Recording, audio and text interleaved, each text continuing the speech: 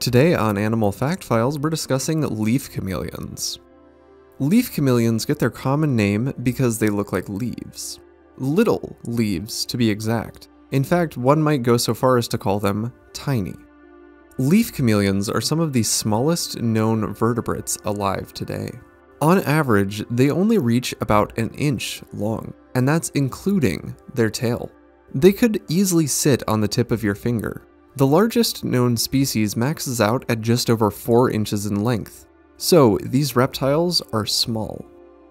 Not only do leaf chameleons have a body shape similar to a small leaf, they also have lumps and bumps to make them more cryptic.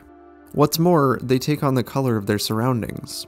Leaf chameleons don't have the vast color-changing capacity seen in some of their relatives. Instead of displaying flashy colors to show off for other members of their species, brown leaf chameleons prefer to keep a low profile.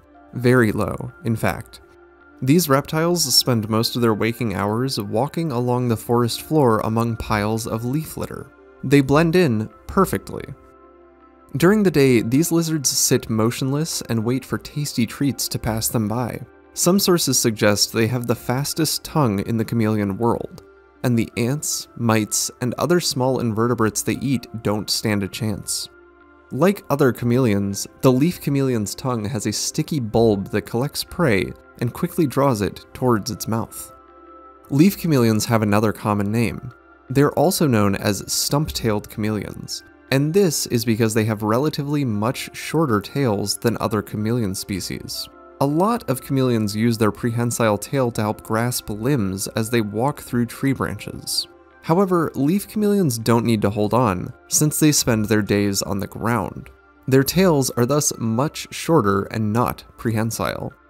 Leaf chameleons do climb into short bushes at night, but these aren't far off the ground. In fact, when scientists go out to collect these reptiles for study, this is the easiest time to find them. There are about 30 described leaf chameleon species as of this recording. They are native to Madagascar and live in small pockets of moist forests. They tend to like humid places. However, they're absent from riverbanks, and it's hypothesized they avoid this otherwise perfect habitat due to predation.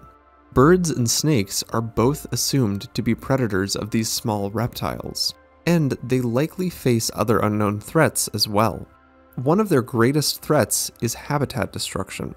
It's typical for an entire leaf chameleon species to be located in a single, small, isolated location. If that habitat were to be cut down, the entire species would be lost with it. In some ways, leaf chameleons are protected. Their range may be located in a protected forest, or local superstitions can keep them safe. Some natives believe killing an animal without reason can lead to retribution from the animal's vengeful spirit. Leaf chameleons, being so tiny, are seen as something like Mother Nature's trap, because it's difficult to avoid stepping on them in the leaf litter. If they are caught, these lizards have multiple methods of fooling a would-be predator. They will feign death by flattening their body or curling up like a dead spider. They can also vibrate to surprise anything holding it. There's still a lot we don't know about these tiny reptiles. All leaf chameleon species are believed to lay large eggs and small clutches, but the specifics of mating and their life cycle are less clear. It's believed that leaf chameleons have shorter lifespans than the average chameleon species, so they likely live less than 5 years in the wild.